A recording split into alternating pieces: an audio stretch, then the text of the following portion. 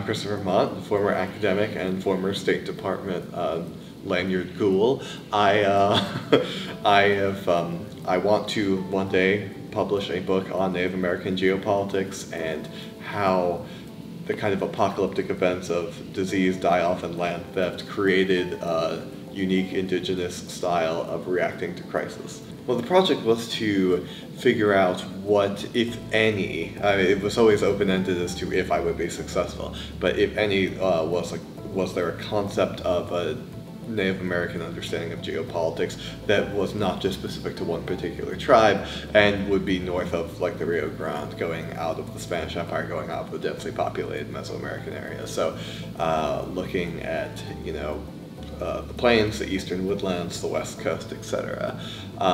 This is still related to what I'm doing, but it's changed to be more about apocalypse culture, or effectively how these various tribes, whether similarly or different from each other, adapt to the 1-2 punch of massive epidemics of disease that really cut their numbers and subsequent societal breakdown with the arrival of very alien colonists from very far away. So it's become more of a kind of historical equivalent of like when things get really, really rough, how do small groups of people adapt both kind of ecologically and in terms of their concept of land use, politics, diplomacy, warfare, etc. It's important to restore the voice of indigenous actors when we talk about things like political theory and geopolitics, which normally is assumed to only be A, modern, and B, kind of for intensely bureaucratic states. You know, East Asia, Middle East, and Europe effectively are what are considered to be states that have theories of government.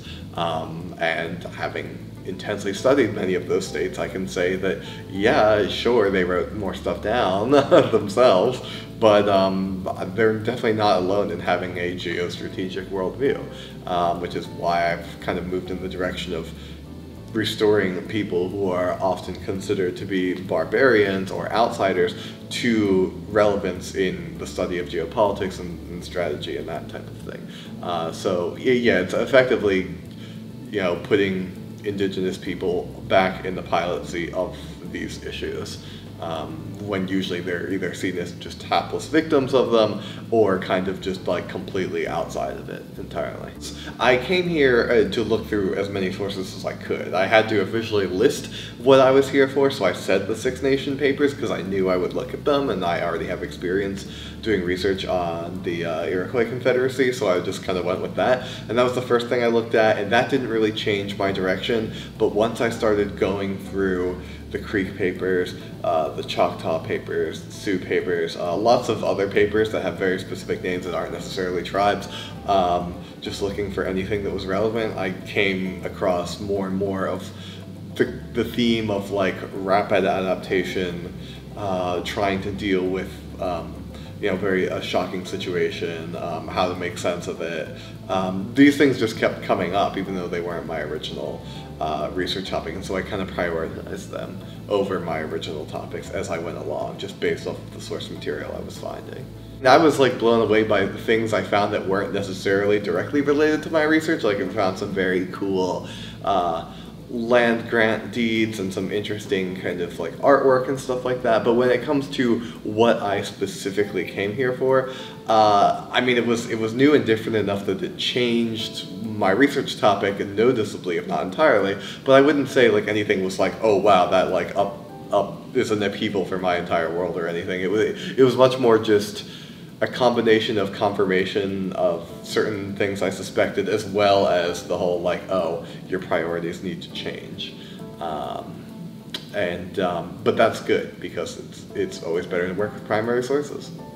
It's not that primary sources are necessarily more reliable in a sense, because they are, after all, usually written by one person, each document, and I mean, I work a lot with Army documents, and that's really just showing one side of things, but it really does allow you to infer things. Also, when you go for big secondary source material, not that there's anything wrong with that, but you're getting kind of a selected choice, a cultivated selection by whoever the author is, whereas if you deal with primary sources a lot, you're going to get everything, including what other researchers did not include for a variety of reasons. So you might find out something that you otherwise did not know.